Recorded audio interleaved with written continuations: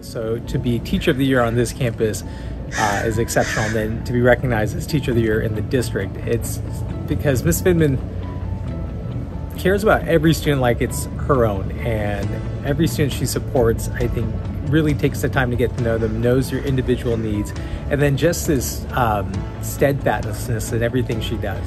Miss Finman, she's very nice, and she's always very understanding about like when people are missing assignments or anything like that. She's very understanding and gives people a lot of extra time.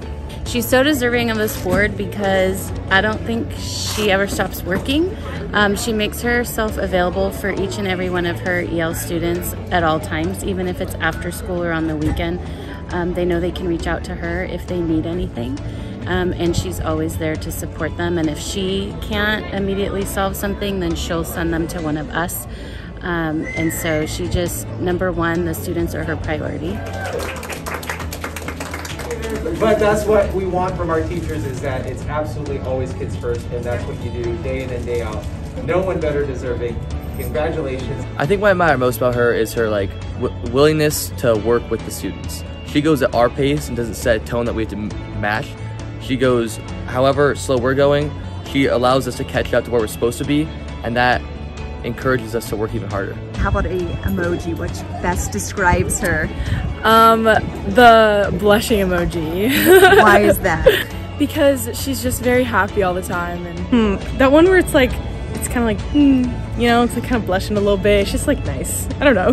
And why that one? I don't know. It's just the most wholesome one I could think of. I just think of her as just super pure.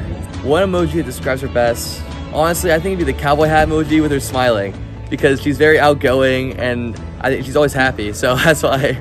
Probably just the emoji with like the full grin of like the smile with the teeth. She's always smiling. She always shows like all her teeth when she smiles, so that's always really nice.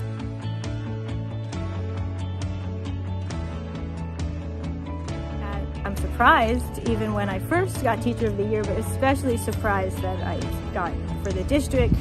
And more than that, all the people that came. I was like, oh my God. And I like to brag all the time that we're the #1 school district in CUSD, and we weren't where we started. So. I feel humbled by when I won. I felt humbled. I even wrote an email to everyone that because everyone here is so great, that I would be chosen by them.